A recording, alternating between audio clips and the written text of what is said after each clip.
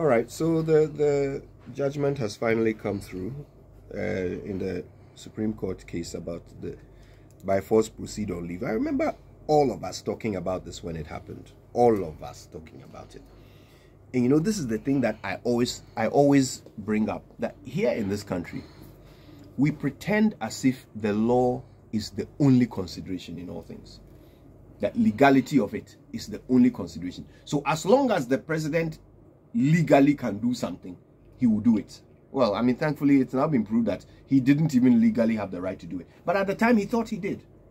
And all of us, well, those of us who supported the president in his action, felt like, oh, as long as it's legal, it's fine. So we sometimes put aside morality, which is also a responsibility of leaders. You have a moral responsibility. So when you are removing a person who is performing based on a technicality, I mean, aren't you even shy? Aren't you even ashamed that everybody will see what you are doing? But you hid behind your belief that you had the legal right to do so. Now the Supreme Court has proved that you didn't. You were wrong to remove the man at the time when he was saving the nation. You removed him. And you were wrong to do so. You violated the Constitution to do so. So obviously you made our nation weaker. This is exactly the reason why certain laws are put in place. Now, I don't want to be political because I don't care who benefits or who loses. I just want our nation to come out on top. We chose someone as president. He swore an oath. He said he will protect the Constitution. If you violate the Constitution, there must be consequences. That's my view. And the consequence that we know, stated in the law, is that if a president violates the Constitution, he is eligible to be impeached. I want to see Parliament taking this up. It's the process. Even if in the end, because they have the majority in Parliament, he is not impeached, the fact that the process must go through is important so that we know that we live in a nation of laws. You said you had a legal right to remove the man. You removed him. You did not have the legal right. You violated the Constitution in removing him. You made the nation weaker. Someone must pay. We should stop making presidents untouchable. Let's touch them so that next time when they are making decisions, they'll think. The area of constitutionalism is generally called limited government. So we clip the powers, or you are supposed to act within certain limits so that you do not abuse your power. That was, to me, was a bigger argument than even whether the guy was required to stay or what. That we have established an independent institution of state. Be mindful of how you seek to interfere with the work of that institution. But we're, for example, told that in this country, people don't like going on leave because they are sitting on things. Yeah, surprisingly, that, oh, they are sitting on things. And Kojo, when the man went on leave, do you know what we did? We commissioned an external body to review all his procurement practices. Yes. He was invited to Yoko. In fact, if there is an individual who's been subjected to review, I'm sure he has been subjected to review more than the president. Imagine. Yet nothing happened to him. We concluded that, well, he has not done anything wrong in office and that he should proceed with it. Domelevo was everybody's darling until the Crown Associates issue happened, which had everything to do with powerful people in government.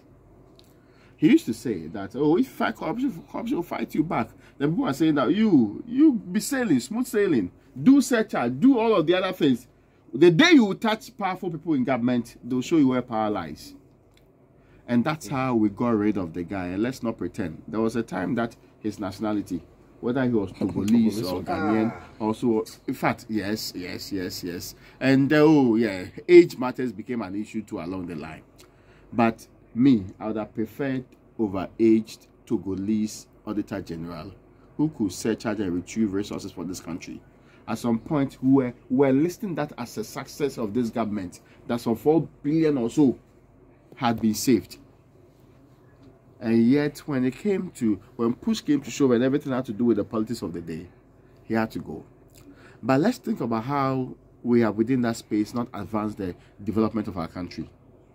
Let's think about how his successor Now, we don't know whether he no longer believes in surcharging and disallowance, but he has his own terrain that he's running. But let's think about how that's become a problem. And ask ourselves that big question. Was it worth it, all the energy we put into removing this particular man?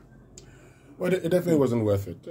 I mean, I think that as a people, we may have realized now that we took the wrong decisions. And that's, actually, the thing with us, when someone is We working, didn't take the decision. when I say as a people, I'm talking about the government. So, I mean, you can appreciate it that way. Now, the fact that as Ghanaians, one of the major challenges of our, political elite is that they want everybody succumbing to their whims and caprices. They want everybody singing their praise every day. And so once you're doing things that makes the former government unpopular, Domelevo is the man. This is the man that, disallowed and surcharged lots of expenditure under the previous administration because they didn't meet the requirements. Then now he takes the government's current administration on, and it becomes an issue. Why? Because certain persons just don't want to be touched. This whole issue, as for the issue of his nationality, that was settled long ago. But the penchant for always trying to link people to another country in itself is problematic. And his age and everything. Look, today we have, the Supreme Court has shown that decision was a very bad decision. That decision, and the government should be apologizing to the man and the people of Ghana for having taken that decision. Have you seen some people even saying that, oh yes, the NDC did it, and the Mills, they did it too. I am not interested. I'm not interested in the level to which we can. Yes, I'm not interested in dwelling in the past. Part of our problem as a people is that when something happens, instead of confronting it, we want to go into history to use that to justify it, and by so doing, continuing to become the backward society that we've become.